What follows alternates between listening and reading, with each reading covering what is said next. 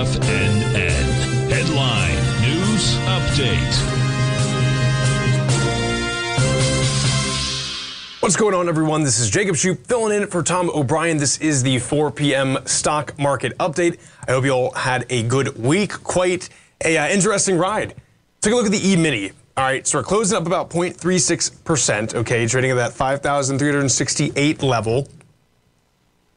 We are on lighter volume for this day, okay? So we're reaching a high for the week, and it's on lesser volume, okay?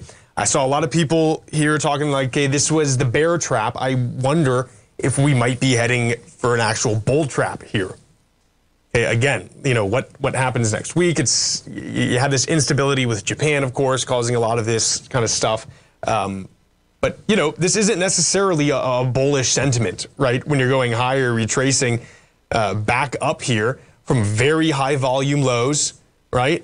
And you're doing so on light volume.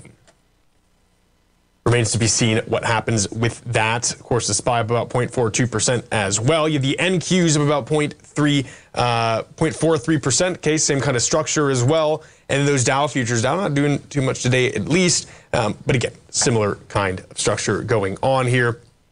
See the DXY closing at 103.13. Tesla just eking 200. Kind of interesting. I always like when Basil comes on and he talks about these perfect number closes. I would strongly recommend checking him out. He's on at 10 a.m. Every day that the market is open here at TFNN.com.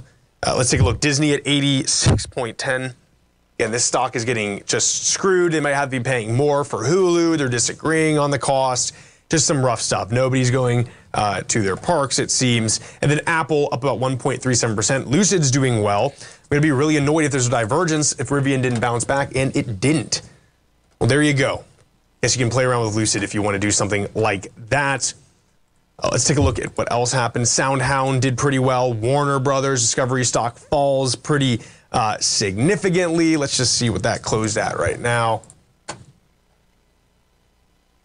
More flat on it. You can't really see, but you can see from this chart that it's not good. Let's see here. They had a loss of 36 cents per share versus 22. Revenue of 9.7 versus 10 billion.